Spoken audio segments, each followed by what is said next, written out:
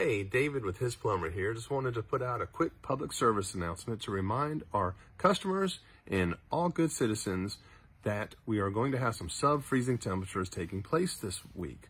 As such, you want to protect your pipes. The best way to do that is to turn off your spigots outdoor and put on covers.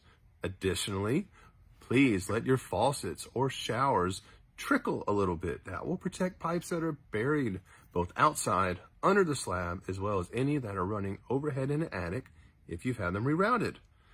Also, consider the age of your water heater. If it is old, beyond 10 to 12 years, be prepared. It might be leaking soon after we have these freezing temperatures. So if we can help you with anything, feel free to give us a call, visit our website, or contact us. We appreciate it. Thank you so much. Have a great day.